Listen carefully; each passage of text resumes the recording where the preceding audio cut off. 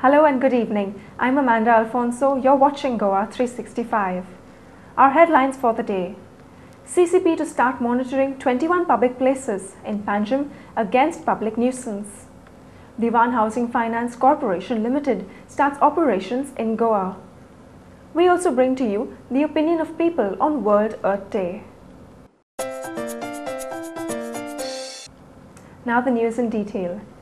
In future, if you are caught dumping garbage, waste or seen sleeping in gardens or caught creating any nuisance in public places in and around Panjim, then you need to spend some money from your pocket to pay the fine for doing these things. In response to the public interest litigation filed by Rajan Parikar yesterday, the Corporation of the City of Panjim has identified the 22 public places in the city which are prone to nuisance by the public and would henceforth be under the strict scanner of the CCP. Which corporation need to maintain as far as the corporation's limits are concerned. And High Court had also directed us that corporation need to identify the places which will be from the point of view of public health and hygiene will be maintained by the corporation. Accordingly, we have identified around 22 sites or locations under the section 187 and 188 of the IPC.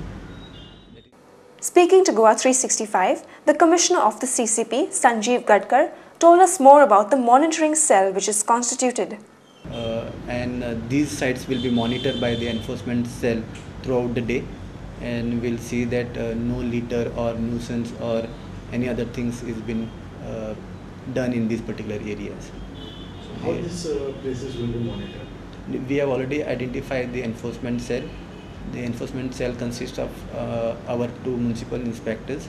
Besides, we have taken the help of the police constables and there are workers in case there are any sort of an encroachment on the footpath or the garden or the river promenade, and which will be taken care of by this enforcement cell.